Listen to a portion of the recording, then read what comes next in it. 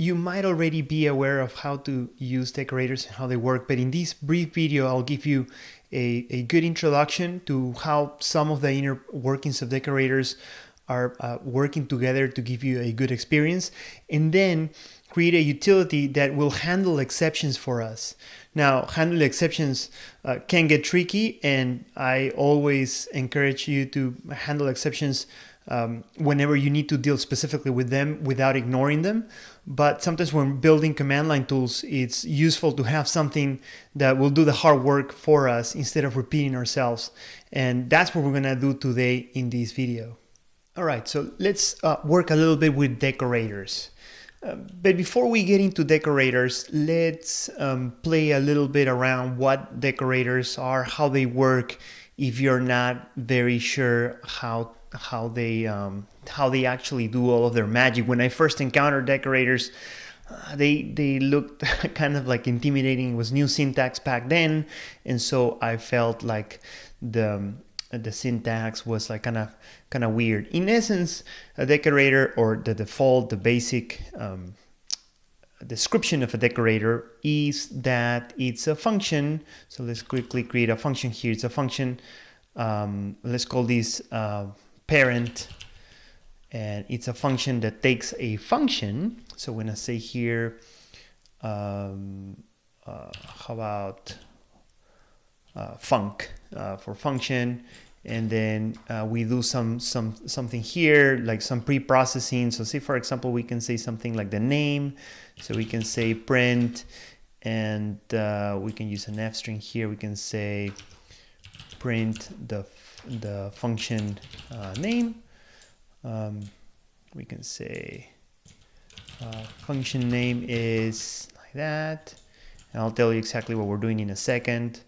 And then you have a couple of options. You can either execute, you can run, you can call the function that you're receiving, or you can do some lazy evaluation. So you could just return the function as you're receiving it here in the argument, or you can call it. Like let's use this example for now. And now we're gonna call that, and now we're going to create another function here. I'm gonna say for example, this is a main function, nothing special, and we're gonna say print. This is the main function running, right? Okay, so we're gonna do that, and then we're gonna call that. But what happens when we're decorating? So before we get into the actual syntax, let's play a little bit around the parent function. So the parent function is going to be the decorator, right? And we're gonna decorate main. So let's do it without using the syntax for decorating. So that is effectively doing this. I'm going to say, I'm gonna call parent, and I'm gonna pass main. So that is how it works. Parent is a decorator, and it's going to receive a function, and the function is called main. So if I run this, it's going to say function name is main, and the return value, the return thing, object that we're gonna get is the actual main function that we passed in. Kind of like a little bit weird, huh? Because we have something that is saying, that is giving us some information, doing some pre-processing before the function is getting called, and is returning some information, but it's also returning the function. So you might say, like, well, why would that be needed? Well, sometimes decorators are doing some pre-processing, and it allows you to do some to do that pre-processing, to do some other work, and then call the function. So if we wanted to do some pre-processing, say for example, we're creating an account or something, let's call this lazy main, and we're gonna do that. So once we do this, we're going to get the printing. So function name is main and nothing else. So I'm gonna run this, and now lazy main is actually the main function that has been decorated with these. So now I can call lazy main here, and it will all work. So let's do that. And now I'm calling lazy main, and this is the main function running. So that's the reason why you may want to return a function, and you might, like, if you're going deep into decorators and seeing that it's returning the function or returning the nested decorator, that's why it's making it lazy. Now this is all good, but we haven't seen the actual syntax. So let's decorate this guy with parent, like that. Oops, not this button. So let's decorate it like this, and let's just clear this one out. Let's run these, and now let's call main and see what happens. So now that main is decorated, we can just call it and get some output. So now this is not the right way of creating an actual decorator. So we need to make some changes here, because now this is not just a function that returns another function. We need to make a nested function here, and we're going to make it like so. So now we have this decorate function. Is going to print, is going to also return the function here, and this is going to make it lazier. So if I run this again, then we are going to decorate main, and we do it like that, and function name is main. Now, just by defining this, see how eager parent is? It will run that, and then finally we'll run the main, and this is the main function running. So the main function is already decorated. The behavior has already happened. But this is not exactly entirely useful, other than to know how the inner workings of a decorator is happening. There's a nice way, and there's a nice example that I like to work with, which is creating a decorator that handles some exceptions for me. So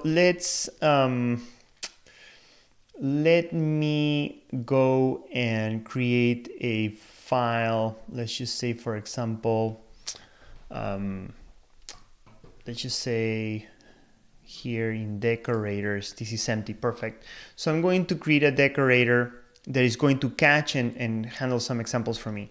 So the idea is, let's create a docstring here. The idea is that you will run say, for example, main.py, which is a function, and some error happens, and then you get like a nice printout, like a nice error message saying, and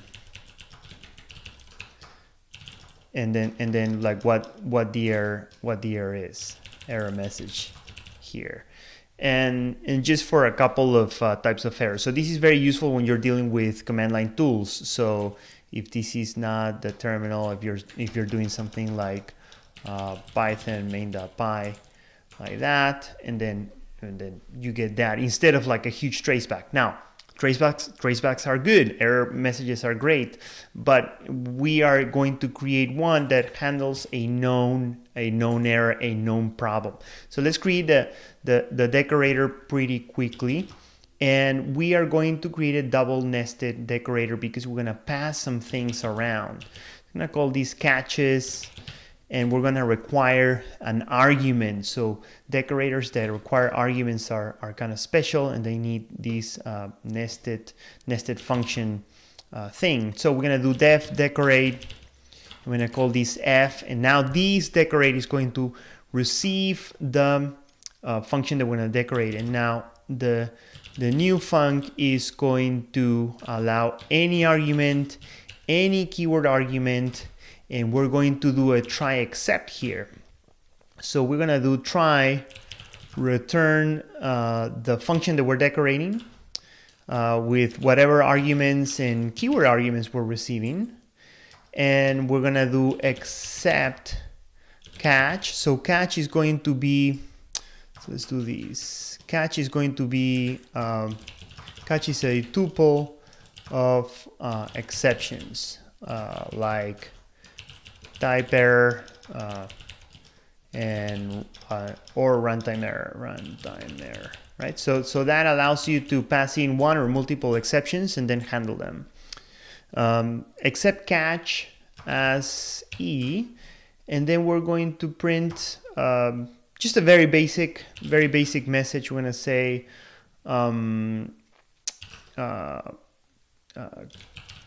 caught an error. I'm going to say the error is I'm going to call wrapper on E.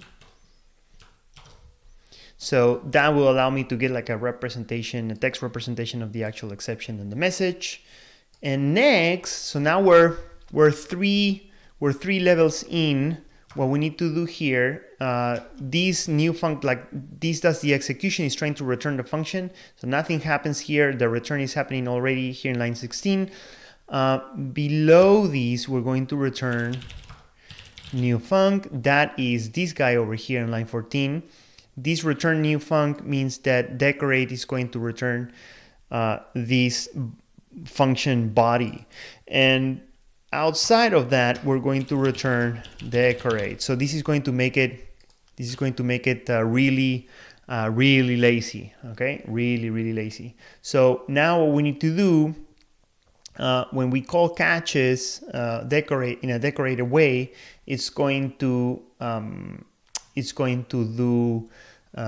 going to affect behavior. It's going to be lazy. Remember when we're here, this was like very eager and things were happening. Well, this way of doing things is going to make it very lazy. Now let's go to see how this works.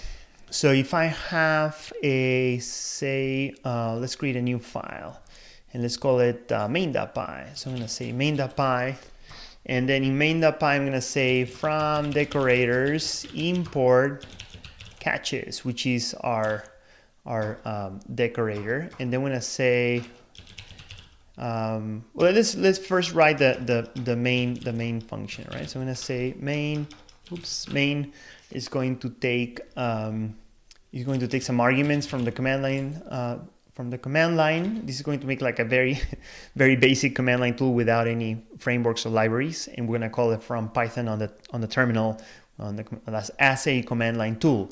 So we're going to say if arguments, very simple, we're going to just print out the arguments. We're going to say print we have some arguments, and we are going to actually be printing them out with an F string here, arguments. Else, like if we don't have any arguments, we are going to say we are going to raise runtime error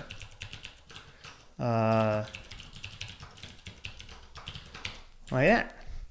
And how about if we can do that. So now this is the behavior. We are going to do our magical here, if dunder name is main, which indicates that Python is going to be run on the terminal as a command line tool. It's going to run this file. We're going to say main. We're going to import sys to pass the arguments, and here is sys.argv. I think this should do it. So if we run it, it ran main.py, and then we say we have some arguments. The one argument is this thing, but this is kind of like a lie, because this is not the argument that I'm looking for. We are going to change this to length of arguments is more than 1, right? If it's more than 1, then we have some arguments, otherwise no arguments passed in, because we call this main.py without arguments here. And by default, sys.argv will always have, like, the first argument is the name and path of or path of the file. So let's just run this again. Now we get an exception.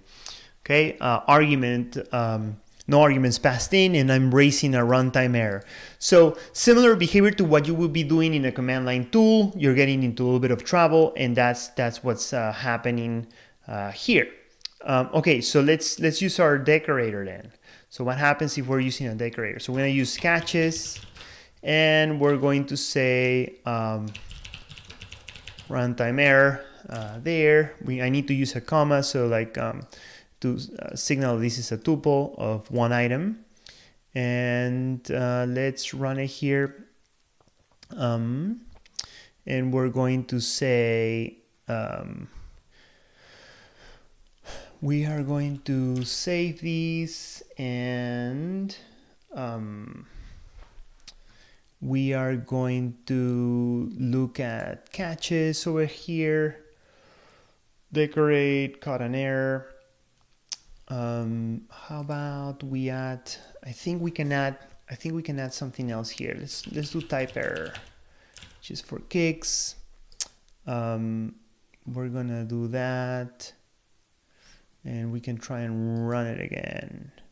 All right, so I was not getting any errors before, so let's leave it before. Like I was just getting confused because I was seeing all of these tracebacks. Kind of nasty to have some tracebacks and getting errors. So let me do clear. All right, clean slate, no arguments. I'm going to run these, and I'm getting the decorator working for me. So see, I don't have to do that try except. Usually people tend to do try excepts right here if they want to catch some very well-known exception. And what I'm doing here is I'm using the power of the decorator called catches to do that for me right there. And it's like, ooh, runtime, caught an error, runtime error norms. I mean, you can format these in any way you want, and you can make it nicer for the user. Again, this is not meant to catch every single exception in the universe and omit tracebacks, and I'm not saying definitely that tracebacks are bad. Tracebacks are good. Some positive enhancements that we could do here in our decorators file, let me close this out, would be to add some logging statements. Hey, log this exception to a file. So if you're using the logging module, that could be, I'm going to comment it out so I don't get the syntax errors here, but it could be logging that exception, and then you can say unexpected error in CLI. And what that line does, if you have logging configured correctly, is it will use the exception and it will put the traceback, the full traceback as logging. So that is how you can manage to use a nice decorator here. Let's try one more thing. Let's try it out by raising a different, like I said, type error, right? We type error. So if I do type error here, the thing that will happen is that this will create the exception, but we can pass multiple, because I'm allowing to pass multiple exceptions. Now I can say type error, and now this will no longer be a problem. So if I run it again, type error, no arguments passed in. So there you go. This is very useful. I'm going to leave the example repository so that you can take a look at this and follow up. But that's how you would be using a decorator to do stuff for you so that you don't have to repeat it all over, especially if you want to handle similar behavior elsewhere. A decorator is going to be your friend. So now you know how to implement a decorator, that is lazy, that is not going to be eager, that accepts arguments and that uses those arguments to affect some behavior.